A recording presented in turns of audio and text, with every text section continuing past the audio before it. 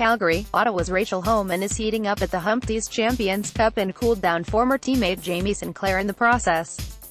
Homan, who qualified for the playoffs via tiebreakers, won her third consecutive game of the Pinty's Grand Slam of Curling season finale, stopping Sinclair 6-3 in Saturday's quarterfinals.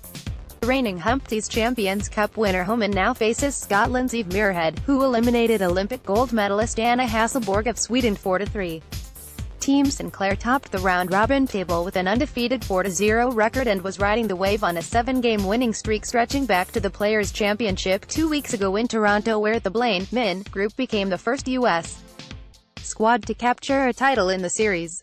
Sinclair, who is a dual citizen, previously played with Homan in their teenage years, claiming the 2007 Canada Winter Games gold medal together. With hammer to start, Sinclair was limited to 1 point in the second but managed to make it 2-0 by stealing one in the third. The six-time Grand Slam champion Homan faced too tight to the button and chipped off the top one to roll an inch too far. Homan threatened to strike the scoreboard big time in the fifth end, however, Sinclair ran some serious damage control, dust-busting the house with a quad takeout to sit 3 and the force was on for just a single. The momentum continued to shift in Homan's favor. Although Sinclair pulled off a pressure draw in 6 to retake a 2-point advantage, she fell into trouble in the 7th and left the door open for Homan to hit for 3 and seize the lead. Sinclair couldn't get the equalizer in the final frame, with her draw against 4 sliding too far and handed Homan an additional 2 points. Jennifer Jones of Winnipeg also advanced to the semi-finals with a sensational shot for 2 in the final frame to knock out Switzerland's Silvana Tirinzone 6-5.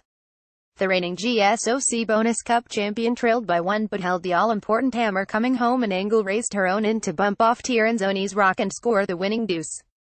Jones now takes on Winnipeg's Carrie Einarsson, who defeated Calgary's Chelsea Carey 5-3 in a repeat of the season-opening Tour Challenge Tier 2 final. It was the final game for the hometown Team Carey crew as they plan to disband. Carey has formed a new team for next season with third Sarah Wilkes, Team Kleibrink, plus second Dana Ferguson and lead Rachel Brown, Team Sweeting.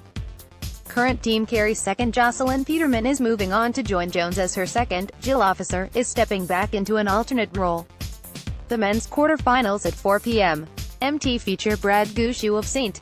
John's, NL, going up against Winnipeg's Jason Gunlugson, Scotland's Bruce Mowat meeting Winnipeg's Mike McEwen, Calgary's Kevin Koa clashing with Edmonton's Brendan Botcher, and Glenn Howard of Tiny ONT taking on American team Greg Persinger, skipped by third Rich Ruohonen.